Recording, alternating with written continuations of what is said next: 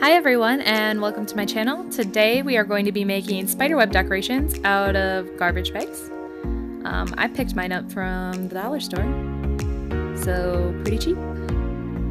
To start off with, I am cutting off the drawstring end of my garbage bag because we don't need that.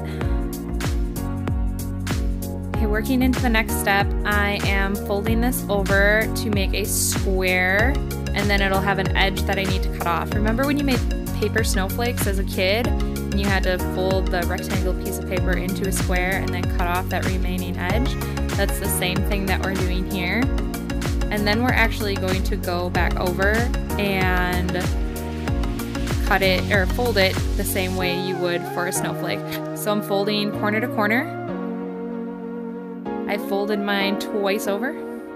So you're gonna have this edge with the fold and then the open edge and then another edge with a fold.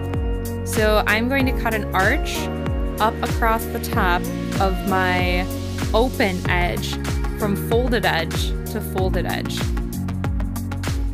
Now you can use a scissors or a box cutter. I used a box cutter just to open up that edge without having to pick up all that slippery plastic. I'm gonna cut a slit in that. And then I'm going to go back in with my scissors and I'm cutting out these rectangular pieces.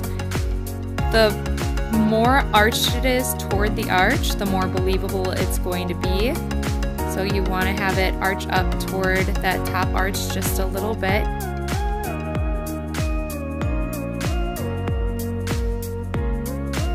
And then I'm going to continue this process all the way down, cutting out rectangular pieces. These are going to be the open spots in between our webbing.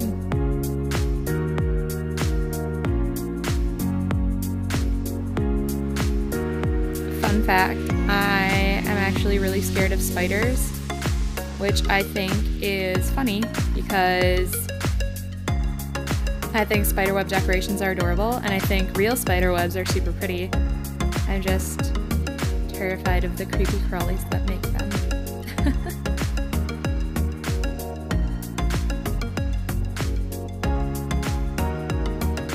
Alright, as I get further down to my bottom, I'm actually cutting out just with the box cutter just because the spaces are getting smaller and I've got pretty good control over what I'm doing with the box cutter. And then this last one we're going to cut into a triangle coming down into that tip.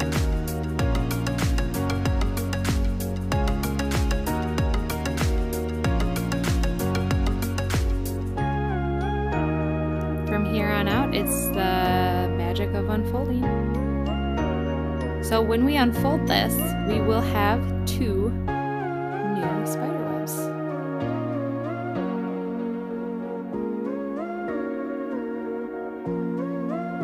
Pull them apart from each other. That's where the bottom of the bag was. And lay it out. You can hang it anywhere, inside, outside. Doesn't matter. Super cute, right? Thanks for watching. Subscribe and